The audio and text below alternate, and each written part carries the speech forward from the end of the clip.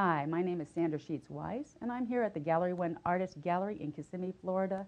And today on expertvillage.com, we're going to show you different types of paintbrushes for acrylic painting. First of all, we'll start with a big one, for example. This is for blending. This one here is what we call a flat, and we use that to cover more paint on the backgrounds.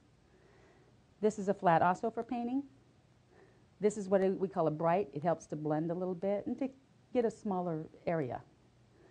This is a smaller bright. It's a little oval end. It's a little bit smoother too. And then we have rounds. These are to get a little bit more detail if you need to, for lines or a little bit on the edges. And this is even a smaller one when you start doing finishing on your painting. Also with painting, you need to take care of the bristles on your brush, and we use a cleaner, any kind of cleaner for brushes, and keeps them a little bit pliable so they're not so stiff. And I hope that helps you a little bit.